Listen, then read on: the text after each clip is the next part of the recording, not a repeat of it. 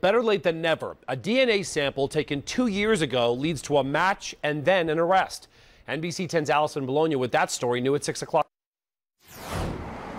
It happened here back in 2012, a break-in at a home on this road. When we first responded, obviously we determined the point of entry was a smashed-in slider. These are pictures of the smashed-in slider. Police processed the whole home after getting called to the scene, gathering evidence to make an arrest. And that's when they found a splash of fresh blood here on the slider, the size of about a dime. It's painstaking work to successfully seize and not have it compromised blood evidence. Well, this crime in Richmond occurred in 2012, and police sent DNA samples here to the Department of Health right away.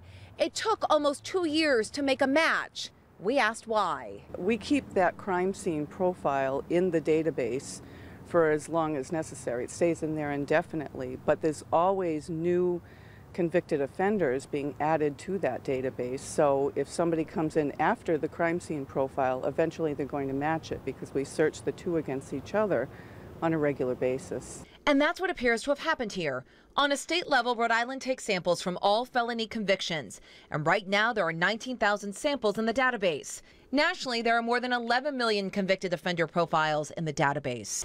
In my opinion, solving house breaks is one of the most gratifying jobs as a police officer. Police just arrested a Warwick man in connection with this crime.